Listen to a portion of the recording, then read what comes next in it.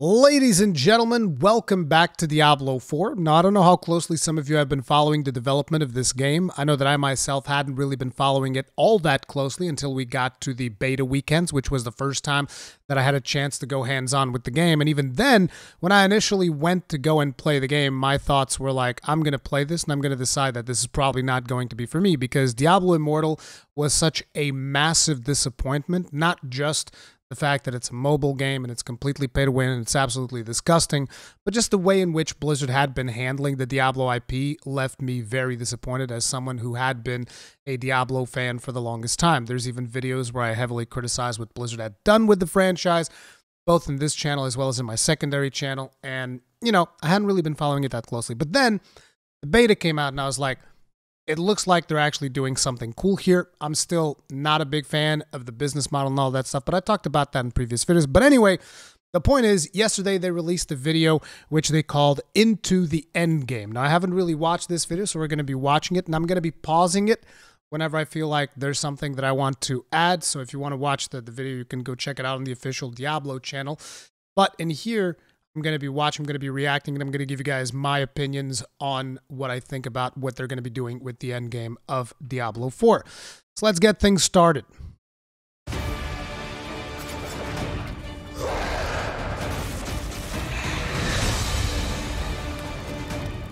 We're really excited about getting this game into players' hands and letting them experience this massive world. A main cornerstone of D4 is play your way. As a player continues to advance through the story and into the endgame, they'll unlock a ton of brand new activities that provide meaningful progression, no matter their playstyle. Okay, so an interesting thing right from the get-go. Would have been good to see some examples. He just says like, oh, there's going to be tons of activities. Gonna get one, gonna get two. Like, I know that there's going to be dungeons, and it seems that right now a majority of the community has been discussing that dungeons are going to be the end game. That's what we're going to be doing.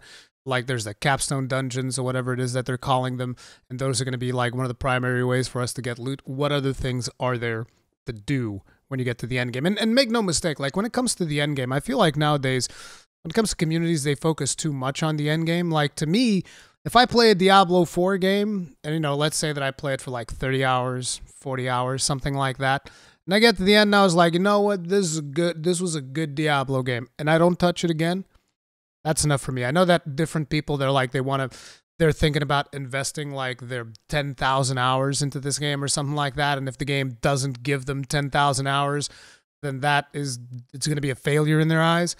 I don't look at this game like that. As a matter of fact, I kind of wish that they would go back on the whole, needs to be always online, needs to be an MMO, all of that stuff. Because I get it. I get what they're trying to do. I think it's neat to see other players out in the world and whatnot. But to be honest, when I was playing the beta, I didn't really interact with any of those players besides doing the world boss. Besides that, I didn't really need anybody's help. I did all the dungeons by myself, did all the bosses by myself. A lot of the world events I did by myself as well. So, you know, besides world bosses, I didn't really need other players for much. So it's like, I'm not even saying don't do a multiplayer mode. I'm saying at least include an offline mode, because you know that the servers are going to just like explode on launch day, because that's always what happens. So, yeah. But yeah, anyway, let's carry on. Players to be able to keep progressing in the narrative of the game. Alongside that, the whole team has worked on crafting a variety of different experiences players can pursue. So we're getting activities, we're getting experiences. It's like, look, I'm not saying it's not going to be good. I'm just saying that examples, please. And I know that we're still at the beginning of the game. Now, it's an interesting thing that she said, we're going to keep progressing on the narrative. I'm not a big fan when Blizzard holds narrative behind some kind of like grind or something. I'm not a big fan of that. Like, look, the narrative, I want it to be complete. I want the particularly with this game, like, due to the fact that they had pretty cool cinematics. I talked about that in my video that I talk about in the beta and all that stuff. I love what they're doing with the cinematics. I love what they're doing with the story of Diablo 4, which is weird. I did not expect to be as into the story of Diablo 4 as I am, because, you know, ever since 3, I was just like, well, my standards have like significantly lowered for what the story of the Diablo game should be. But I'm hoping that it's not like, okay, you finished the game, but you actually didn't finish the game. And now we want you to go do like 20 hours of grind before we unlock the next little tidbit of story. So I'm hoping that's not what they're talking about, but, let's see. Going to have an entire world of Sanctuary for our players to offer. There's going to never be an absence of something to do. After the player has finished the campaign, there's a lot more game to go and participate in. They gain access to a special, what we call a capstone dungeon that they have to complete.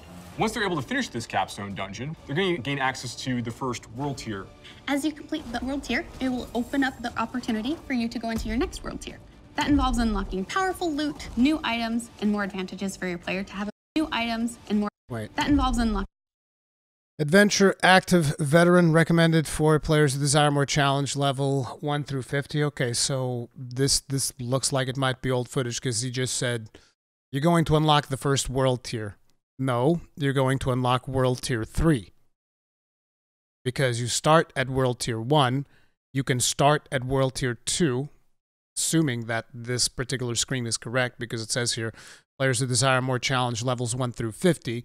And then when you finish the game, you'll do the capstone dungeon, and then you'll probably unlock world tier 3. So that dude was either, maybe was a little bit nervous about doing the video or something, but that information did not seem correct. Anyways, they're saying that this involves unlocking powerful loot, new items. The one thing that I know about the loot is that the stuff that we saw in the beta was just like legendary and legendary modifiers and the compendium of power and all of these things. But in the final game, when we actually start playing on these higher tiers, we're actually going to be unlocking a new rarity of loot, which are going to be uniques. This is what I've seen in some videos or something. And uniques are basically going to be a lot more powerful than legendaries. So that's going to be the items that you're actually going to be shooting for. Powerful loot, new items, and more advantages for your player to have a better opportunity at end game. Whether you're a fan of dungeons, PvP, or just roaming around the world, there's a way to continue your Diablo adventure long after hitting max level. Growing your power. As your character continues to grow in power, you'll start with the skill tree and expand out into the Paragon system. A lot of the choices the players make are grounded on skills themselves and the fantasies associated with those skills. The Paragon board is a place where we're allowed to have a lot more depth, a lot more customization, many more options as you go. You can rotate the board, so you can choose a different path if you're like, I want to do more strength-based things, or I want these particular boons or glyphs. You can chart your path through it, and they're really a way for you to keep expanding your character. Dude, the stuff that they are showing, let me just mute real quick here. We'll unmute in a second, but the stuff that they're showing for the Paragon board, this is like the first time that I'm paying attention to what the Paragon board is going to be, because this is the first endgame video that I'm watching for Diablo 4. But what they are showing here is not particularly interesting. I mean, just look at this. Like, we're going to go frame by frame so that you can actually see this. So the first thing that they target. There we go. Look. +5 dexterity. Is this the first one? Yeah, it is. The first one was +5 dexterity. It's just like flat stats. Is that it? Like, is that really it? Look, flat stats. 5 strength. 5 intelligence. Actually, let's just slow this down. Playback speed, let's put it at like 75. 5 intelligence. 5 okay, no, there's a legendary node there. Let me back away. Cheap shot. You deal 5% increased damage for each nearby enemy that is crowd controlled up to 25%. So basically you're working on these very minor nodes until you get to the legendary nodes. Okay, because I was like, most of the stuff that I was going through the video, because they were going through it so fast, it just looked like, oh, it's just, flat stats. Like, look, dexterity, dexterity, dexterity, dexterity, dexterity, intelligence. It's not particularly interesting things. But another thing that you can see there as well is there's glyphs. So there's also going to be a glyph system that you're going to be putting in your Paragon board, which most likely is going to have some sort of an effect. I'm not sure how that is going to work out. And I'm also very curious as to, refund cost 53. Oh my 53,000 gold to refund one skill. See, this is what I'm talking about. Like, look, for a Diablo game, the respec, I just don't think it's reasonable. I just don't think it's reasonable, particularly because like you're gonna be playing a barbarian, and you're gonna be working on a whirlwind build barbarian, and you optimize your Paragon board to the nth degree to be good for whirlwind barbarian, and then you're gonna get like a unique item that is going to give you what was it called, upheaval. You're gonna like a build defining unique item that is around the skill of upheaval, and you're gonna go like, okay, it's time to get a mortgage on my house so that I can afford to respec my goddamn character. No, bro. No. They need to sort that stuff out. They need to sort that out. Like, no. And it's like, this character right now has 4 million. So you might argue like, well, I mean, the character has 4 million. It costs 53,000 to respec. That's not a big deal. It costs 53,000 to respec one skill. One skill. So what happens if it's like, well, I need to respec all these suckers. Let's just say it's 10. Okay, now it's 500,000. Oh. Respecking 10 skills, now all of a sudden it's 500,000. Those 4 million no longer look that impressive anymore now, do they? So yeah, I know that there are some players out there, because there's people who have been writing comments is like, hey, look, your opinion's valid, whatever. I just fundamentally disagree with the opinion that is like, not just make a new character. It's like, the hell do you mean just make a new character? Okay, this isn't back in like the 2000s where I remembered that I would just get my friends like, hey, bro, I need some TP Rush. Which I don't know if how many of you guys remember, but back in the day, the way that you do it is you just get a friend and they would just teleport you through everything in normal so that you could then just do your character normal or nightmare. Sometimes they teleport you all the way into hell, and basically they'd give you the basic teleports. They would run you through the game. They would just like kill all the bosses for you, do all of the... That's the way we used to do it back in Diablo 2, okay? You'd get a friend, your friend would come over, kill Andariel, get you to Act 2, kill Duriel, get you to Act 3. Actually, in Act 2, you'd also have to get like to Tal Rasha stuff, do all that stuff. After that, go to Act 3, kill Mephisto. After that, go to Act 4, kill Diablo. Go to Act 5, kill Baal. And then go to Nightmare and do it all over again. And then go to Hell and do it all over again. It's like, look, bro, this ain't the 2000s anymore, all right? Just let me respect my character at a reasonable cost. And I believe that Rod Ferguson has said that it is not going to be prohibitively expensive. But the values that I'm seeing here, this is prohibitively expensive. Okay, 53,000 when the character's got 4 million gold. That's not good. That's my opinion. But like, respecking needs to be easy to do. It needs to not be a big like, oh no, you've invested into your character, so now we're gonna force you to make a new one. It's like, no, that's ridiculous. You can rotate the board, so you can choose a different path if you're like, I want to do more strength-based things, or I want these particular boons or glyphs. You can. What happens if you rotate the board and there's already skills on it? Or can you not rotate the board if there's skills on it? Do you need to unassign every skill and then you rotate the board? Your path through it, and they're really a way for you to keep expanding your character and making it uniquely yours. Similar to the Paragon boards is the Codex of Power. It's an in-game system that holds the aspect. So my criticism about the code, I said Compendium of Power earlier. I want to say that that's what it said in the thing, but maybe it's Codex of Power. It's whatever. But like, my biggest criticism on the Compendium of Power is that the skills that it had in the beta for the class, the ones that I picked up were mostly worthless. Like, you can use the Compendium of not Compendium, the Codex of Power to make like a legendary, transform an item into a legendary, sure, but the affix was like, meh. Like, the Lego affixes were pretty good, but unfortunately you only get one use out of those, so you can like extract them once and apply them to a new item. I don't understand the reasoning behind that, because like, wasn't it in Diablo 3? Again, I didn't play too much seasons in Diablo 3 or whatever. Wasn't it in Diablo 3 you could just like extract the stuff, put it into the Radric Cube or whatever, and it would just be there for whenever you wanted to apply it to something else?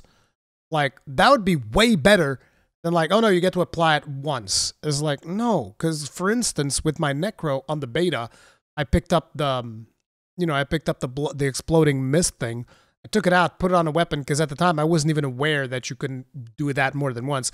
But I pick it out, removed it from the weapon that I got it because it was a pretty weak weapon, put it on a slightly more powerful weapon. My plan was like a little bit later on, I'm going to get an even more powerful weapon, extract that again, put that there. And it's like, no, you can't do that. You can only do that once. And it's like, well, what that does is it kind of like incentivizes players to, oh, I got this really good legendary. I'm going to put it in my stash, and I'm never going to touch it again until I get to max level.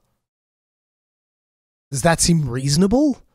Because that's going to be, I mean, that if you're following like any type of min-max mentality, that would be what you would want to do, because you don't want to like put it on like a level 20 item. Why? Because then, you know, you level up from 20 to 30, now that item is worthless. I don't understand. Maybe I'm missing something. Let me know in the comment section down below. But from my opinion, the whole thing that you can only extract it and put it in an item once, that doesn't make a whole lot of sense, personally. Related to the character. You are able to complete a dungeon, and they will have a chance to drop an aspect that you can pick up.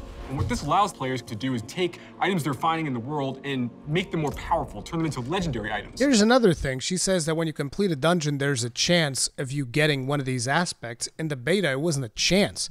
Like, you complete the dungeon, and your reward for completing the dungeon is getting the aspect. Pretty sure that's how it worked. That's weird. It's almost like the stuff that they're saying now doesn't really make a whole lot of sense when you put it side by side with the beta, unless I missed something. It's really special to discover what kind of playstyle really means the most to you. Nightmare dungeons. Every part of Sanctuary is fulfilling and satisfying. Dungeons in particular are really close to my heart. Nightmare dungeons are going to give the players the opportunity to experience a dungeon that they might have already experienced in their past playthroughs. They'll enter the dungeon with a found sigil that alters the playstyle and the intensity of the dungeon. Okay, so this is like affixes. This is like Mythic Plus dungeons. I'm cool with that, so long as the affixes aren't too asinine, like is the current case in World of Warcraft. Most of the affixes are terribly asinine, like, we're going to put some explosives on the floor and they're going to blow up and people are going to die. I was like, okay, what's the good side of that? There's no good side. People die. Okay. Cool. Like, actually, explosives isn't even that bad. I remember that doing explosives was actually fairly easy. Which ones were the more annoying one? Like Grievous? The one was like, aha, you took 1% of damage. Time for your healer to blow all of his mana to heal you back up. And if your healer happens to slack just a little bit, you're going to die. Or Sanguine. Dude, Sanguine was the most egregious goddamn thing. Maybe it wasn't the worst, but I freaking hated Sanguine because it's always like you already have to position so very specifically. And anyways, I'm talking about World of Warcraft. Doesn't really matter. It's whatever. But I'm just hoping that they take that experience and they don't make the affixes just be, oh, everything's bad.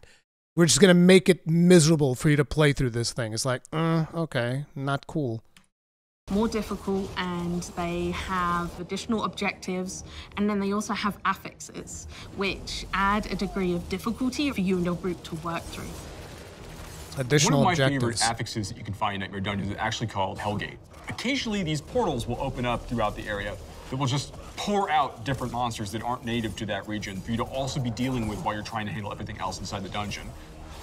There's over 120 dungeons to play through. What's the good aspect of that? We're going to just pour random mobs into the dungeon. Okay, cool. Do I get more rewards for that, or it's like, no, we're just... And the worst part is that he said this is his favorite one. It's like, my favorite affix is there's this portal that shows up and just spawns random mobs. I was like, okay. Where's the good part of that? No, it just spawns random mobs. Oh, okay. Because like when I'm going through a dungeon, I barely even notice like, oh, this mob is not from this region. It's more like, oh, I gotta kill this mob. It's like whatever. But I can't believe that that's his favorite affix. Ooh, that is rough. Find in Diablo IV, and any one of them can become a nightmare dungeon by finding a nightmare sigil and then using it to activate the nightmare version of that dungeon space. Everything's a little darker, everything's more difficult. It's going to add a little bit of a twist of flavor on your particular dungeon. Okay, the darker, be careful about that, okay? Because the game does have a thing where it's like, for instance, I like having a lot of natural light. You can see that right now. There's natural light shining on my face. Problem with that is that when there's natural light, there's a screen. The game starts getting a little bit too dark. You literally can't see what's happening in the game. So I'm hoping they balance that out, because there were definitely a few dungeons where I was like, oh, I need to crank up the gamma on this sucker, and then all the colors get washed out and stuff like that. So it's very important to have a good balance. Endgame exploration. There's some targeted activities in Diablo IV that suit what you're feeling in the mood for. The Forces of Hell are starting to have more influence in certain parts of Sanctuary in the vast interconnected overworld of the experience. And as the players are going into Helltide areas, you're going to find even more powerful monsters. And by killing them, they'll be able to gain these special shards they can take to go and use to purchase these big rewards that are available at these caches that are found littered throughout Helltide areas. The sky darkens and the rivers run red, meteors fall from the sky, and the monsters get harder. We really want to create new experiences for the players. There's one I really like called Whispers of the Dead, which you get from the Tree of Whispers. The Tree of Whispers is grim and a little gruesome, but it's also something mystically haunting and kind of beautiful. The tree has a little bit of a grudge against our players, and it would like for them to go serve its needs. So you're going to go serve these bounties, gather different rewards, different items, and bring them back to the tree in hopes that it can exchange you something really meaningful. Maybe you're going to go to the Fractured Peaks and take out some werewolves that are rampaging in a town. Adventure mode. Contained activities that you can do alone or in a group. We really wanted to create variety for people to be able to spend time where they wanted to in the world. It's very cool the way it's been put together, and I can't wait for people to see it, to be honest. Like, what she's describing just feels like bounties in adventure mode for Diablo 3, which you can already do that. Like right now, you go into adventure mode and you choose, okay, which act do I feel like playing in? I'm going to go to this act, and I'm going to do, bounties in this act, and then by the time you're done, you get like a chest or something and some gold and some gems and whatnot for completing, I think it was like 5 bounties or whatever. You get like a chunk of EXP. There you go. Like, but what she is describing doesn't really explain what is the unique part about it in Diablo 4. It's just like, oh, there's this tree, and the tree is the thing that gives you the rewards. Okay, so you replaced Tyrael with a tree. Okay? It's like, it's not particularly, let's just put it like this. And I want people to understand something. I'm asking these questions, not because I want to be negative about the game, because I already know some people are going to be like, oh, here comes negative Rurikhan, always being negative. And it's like, no, I want you to understand. I was very impressed with what I've seen in the 2 beta weekends. I was very impressed. And that's the thing. I want to play the game and I want to have fun with the game. And whenever there's something that I see described in this video and I'm like, well, I've seen that in Diablo 3. It's not as special as you're making it out to be. And the way in which you're describing it isn't really showing me anything that is particularly special. That's what I'm trying to convey. Okay, I'm trying to understand. I want you to explain to me, what is it so special about this Tree of Whispers? Because what you described was basically a Diablo 3 bounty. Which I guess if somebody's never played Diablo 3, then sure, they'll be like, oh, that sounds interesting. But if you've played Diablo 3, you're like, that's a Diablo 3 bounty. It's like, what's so different about it? I mean, the one thing I guess that was different was that you saw here. Painting. Give me a second, let me find it. They show here in the rewards, you get like to choose from 3 different selections, and you get a little bit more control with the loot that you get. Like, watch, quest complete, and then it's going to show. Wait, where was the reward thing? I saw it somewhere.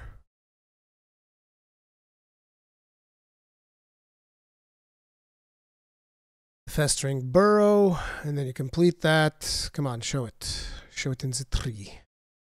There it is. Choose your reward. Collection of one-handed weapons, collection of boots, collections of gauntlets. So you see, at least it gives you a little bit more control over what you're going to be getting. So that's cool. But other than that, I don't really see anything super special about what they're describing. But let's keep going. Maybe you're going to go to the Fractured Peaks and take out some werewolves that are rampaging in a town. They're contained activities that you can do alone or in a group. We really wanted to create variety for people to be able to spend time where they wanted to in the world. It's very cool the way it's been put together, and I can't wait for people to see it, to be honest. I really want to see it. I want to see what's so different about it. Fields of Hatred. In Diablo IV, we have a focus on the world of Sanctuary. And there are parts of that world that we call the Fields of Hatred, where Lilith's presence in Sanctuary has begun to seep through and manifest these poisonous areas throughout the world. When players go to these regions, they get to engage in player versus player conflict. These offer opportunities for the player to collect shards. But there is a little bit of a catch. In order to get these shards back to town, you will need to purify them. Other players will... How many of you guys played Division? So in Division, there's this thing called the Dark Zone. You go through the Dark Zone, you kill mobs there. You kill the mobs, they drop special loot, but it's contaminated. And you need to call in a chopper to evacuate your contaminated loot so that you can then get the loot after you leave the Dark Zone. The thing about it is, when you call in a chopper, other players can see that you called in a chopper, and they can go there and mess with you, and because PvP is enabled in the Dark Zone. This is pretty much what this sounds like. So she's saying that you go into this area, Fields of Hatred, it's a PvP zone, and you kill monsters, they drop sweet-ass loot, but the loot's contaminated, you need to purify it before you can have it. And while you're in the process of purifying it, other players can come and mess with you and kill you and steal your stuff. That's what I'm imagining. Definitely know that you're attempting to purify your shards. So you better be prepared to fight if you're going to be playing any PvP, and be prepared that you might lose some stuff in the meantime. Once they've got the... So, and I want people to understand, because I already know that there's a lot of people in my community that are like, I don't like PvP, I don't mess with PvP, it's not my thing. And it's like, this is going to be optional. It's one of the paths of progression. I think it's interesting, personally. I like the concept. But again, it's not something that's particularly original. It just feels like they played the Division. They were like, oh yeah, let's make something like the Division. We'll call it Fields of Hatred. There's going to be PvP enabled, and people can purify and steal and do all of these things. Usually what tends to happen with these things are players who work in a group dominate the area, and that's that. Now, I don't know if they're going to allow grouping in there, or if it's going to be always free-for-all. But even if it's a free-for-all, players can kind of like organize themselves, but usually that is what tends to happen. Like you'll get yourself and you're like, oh, you're bright-eyed and you're ready to go do some PvP, and you're like, yeah, I'm going to go to the Fields of Hatred. It's going to be a good time. And then there's like a team of 10 players there farming everything, and the moment they even look at you, they'll murder you just by looking at you. That's usually how it goes in these types of scenarios. I don't know what systems they're going to put in place to kind of like prevent that. And I'm assuming that because this video is 6 minutes long, they're not really going into much in-depth information in regards to the Fields of Hatred. Although I would love to like interview one of the developers, but I don't think that Blizzard's going to give me the time of day to interview anybody from the Diablo IV team. But if they do, hey, Blizzard, open door, man. We'll do a cons cast. It'll be a great time. Purified shards, they can take these, go back to nearby towns to sell them, and then use that to buy a whole bunch of like interesting cosmetic items and rewards. It's a place for people who really love PvP and want to still get loot and still increase their character's power. If that's a way. And the other problem with PvP, by the way, that I should point out, particularly if you're somebody who's new to Blizzard games or anything like that, let me tell you something, okay? Historically, Blizzard class balancing, especially when it comes to PvP, it's what was the saying? Somebody once told me in a Blizzard forum that the way that Blizzard balances their classes is they have like a scale, and they drop a piano on one side of the scale, and then they drop an anvil on the other side, and they just hope that it evens out. That's Blizzard balancing for you. Like, I just put a piano in here, put an anvil in there. Did that work out? No. Turns out the anvil was a little bit heavier. Okay, let's try dropping another piano on the other side and see how that evens out. Yeah, the balancing has been historically atrocious in most Blizzard games. I guess probably the most balanced one might have been StarCraft. Maybe. I don't know, but like I can tell you that in terms of World of Warcraft, oof, In terms of like Diablo 2, oof. In terms of Diablo 3, let's not even go. It didn't even have PvP. I think it had PvP briefly, but yeah, it was pretty bad. So yeah, I don't have high hopes for PvP. I think it'll be fun for the first couple of weeks. Once the meta establishes, it's basically going to be either play this class or don't even bother showing up for the PvP. They want to play, they can. Launch is just the beginning. One of the things we're really focused on is creating a living, breathing set of updates for players to engage with after the game has gone live. It's really just going to be a way to keep coming back and experiencing more Diablo 4 in fresh ways. We're really eager to hear all of your experiences and just enjoy the entire story with you all.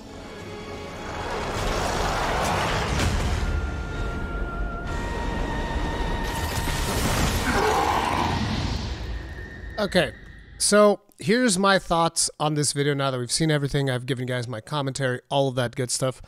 Number one, and especially, I mean, not number one, but like I'm not going to go by any sort of order, but because we just recently talked about PvP, one of the things that I would like to bring up is the fact that because players usually, whenever they want to talk about pay to win, what is pay to win, what is not pay to win, they always like to bring it up. Well, if it doesn't have PvP, it can't be pay to win, which is something I fundamentally disagree with. From the moment that you can pay real money to advance your character in any conceivable way, and you know, that to me is pay to win. Doesn't matter if it's against other players, doesn't matter if it's against enemies. If you can pay money to skip something that somebody else has to spend a bunch of time doing in game in order to catch up to the fact that you paid money for, that to me is pay to win. But you know, people feel free to stretch the goalposts however the hell they want, or shorten the goalposts however the hell they want, which is something that I usually tend to see whenever the pay to win discussion comes around. But that is my definition, so that is the definition by which I operate. But anyways, with this having the thing of the Field of Hatred, do remember that basically if you do not get the Digital Deluxe Edition, that you are going to be 4 days behind in terms of progression from somebody who has been playing for 4 days if you jump into one of these Field of Hatred things. If that's not pay to win, I don't know into how many folds people are going to go, and they're going to fold themselves into a goddamn pretzel to be like, no, it's not pay to win, bro. Okay, because they're going to say like, oh, but the season only begins like 2 weeks and this doesn't matter. Oh, so it doesn't matter that you're getting blown away by people that had 4 days head start in the PvP zone. Whatever, bro. Whatever is your definition, but like that right there is like a good explanation. But anyways, now in regards to the rest of the video, here's the one thing that I have to say. I'm not convinced by their plans for Endgame.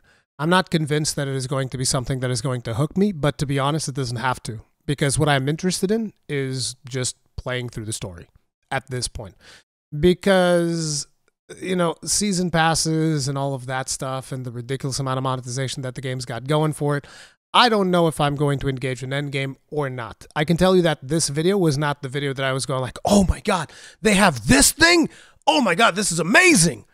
Nah, not really. And by the way, I'd love to be proven wrong. I would love to have a more interesting conversation with, you know, a developer, community manager, whatever, somebody from Blizzard who knows more about this than I do. I would love that. I think that would be interesting. I'd love to do a cons cast around that because, you know, you have a video like this that's designed around catching people's attention for 6 minutes and whatever. I would prefer to have a longer conversation where I can really dive in. Okay, you said a bunch of activities. Give me like 3 of them. 3 activities. What's special about these 3 activities? You talked about the Tree of Whispers. Okay, Tree of Whispers to me just sounded like bounties from Diablo 3. What's so different about what the Tree of Whispers is doing versus what is happening in Diablo 3? You know, that type of stuff. I would love to get much more in depth, and this video was just very superficial, so it didn't really convince me of much. But, you know, we'll see when the game comes out because I am going to be playing it. I will be playing it here on the channel. So hopefully you guys are looking forward to that. For now, this is going to be it. If you guys enjoyed this video, do remember you can hit the like button, subscribe, all the bell notification icon, all that jazz. And I do have a couple of more Diablo videos coming up to the channel. I think we're probably going to be doing a couple of cons casts that are going to be somewhat focused on Diablo 4. So hopefully if you guys are looking forward to Diablo 4, you'll stick around, subscribe for that stuff. And yeah, that's going to be it for now. I'll see you guys in the next one. Stay strong, stay safe. Peace out.